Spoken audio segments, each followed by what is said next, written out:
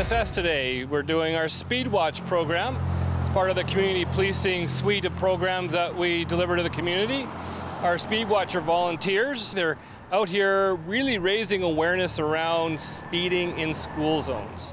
We're back to school right now, obviously, and not all drivers are aware that they have to slow down to 30K. Between the hours of 8 a.m. to 5 p.m. So the stats show that speed awareness slows traffic down in different corridors. We have high crash zones in this community that we tend to set up on, like Johnson Road is a corridor. We really want to slow people down through there, coming in and through town. School zones, playground zones, and some of the bigger streets like Stamp Avenue, Beaver Creek. We really want to focus on getting people to change the behavior, slow down, and check their speed. They don't issue tickets, really. The Speed Watch program is all about showing drivers what their speeds are to create perhaps a change in behavior, to say, oh, I'm going a little fast. Now, if they're really speeding, we will record their license plate number, and a warning letter will be sent out by the detachment as another form of prevention to say, hey, you were caught speeding, slow down. It blows me away, really, the dedication these people have. They don't ask for anything, and they come out time and time again because they care about their community. They do way more than just speed awareness or speed watch. We also check for people on their phones, so we're doing cell watch at the same time today, so making sure people aren't distracted. We are going to start up our crime watch program, which is really getting out on the streets, driving around, observing, reporting, and deterring crime. So the extra eyes for the police. The old saying is, don't cry, apply. And so if you're seeing issues in the community, the police can only do so much. And join us, help us make that change, help us bring safety and security to the community through the volunteer programs.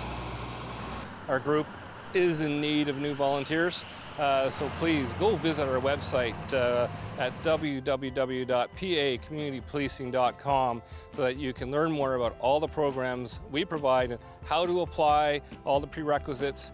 There's extensive training that goes along with volunteers when you come on board. There's lots of good structure and support for the volunteers. They feel like they're doing something that's important.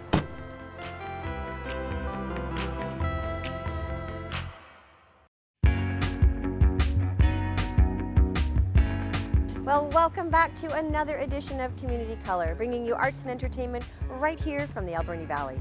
Well, this is an invitation for everybody to stop by the Roland Art Centre and check out this magnificent art exhibit that's currently running. It goes until October 2nd and it's titled Together. Now, this is a very unique show. It's a collaborative event of the talents of local First Nations artist Cecil Dawson, everybody knows Cecil, and Alan Halverson, Nigel Atkin, Laurie Sean Kuzman, and Jennifer Taylor. Now, again, this is very unique.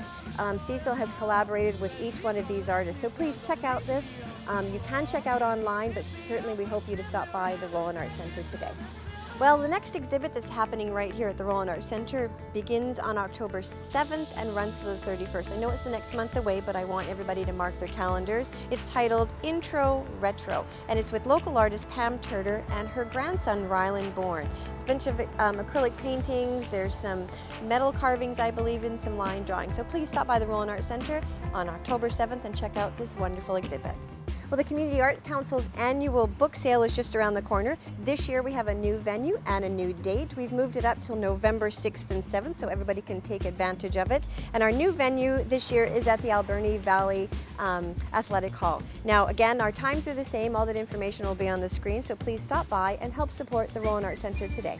Well, we've had a few conversations with people over the last couple months about what's happening with our concerts that were supposed to be taking place in the Valley. Now, the David Bowie concert has a new name, and it is on November 19th at ADSS Auditorium. So anybody who has purchased purchased tickets prior to this, they will be honored at the door. You can contact me to purchase tickets for the new concert coming up. And then there's Ron James. Now Ron James was originally supposed to be in town last spring, and he has postponed it until May 4th of 2021. I know it's a bit away, but they wanted to at least have their concert back in town.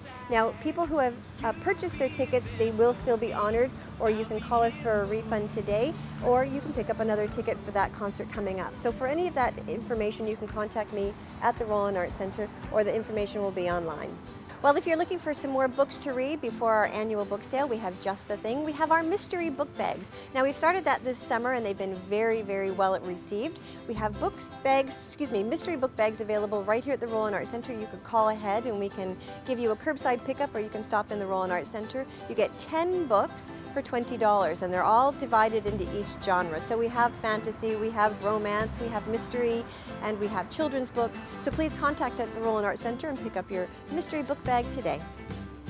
Well, if you're looking for something to do with those extra bottles that you've saved up for the summer months, I've got a great idea. Donate them to the Roland Arts Centre. Now you can stop by the Bottle Depot, and we have an account for the Roland Arts Centre, so you can deposit all your bottles underneath our name, and all the information will be on the screen, or you can contact me at the Roland Arts Centre for more information.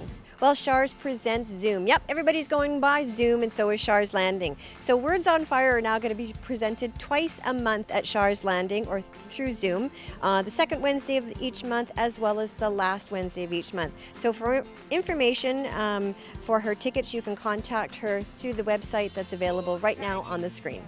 Well, that's it for another edition of Community Color. Now, if your organization would like to share any information online or on Shaw, please contact me at the Roland Arts Centre. So until next time, I'm Melissa Martin for Community Color.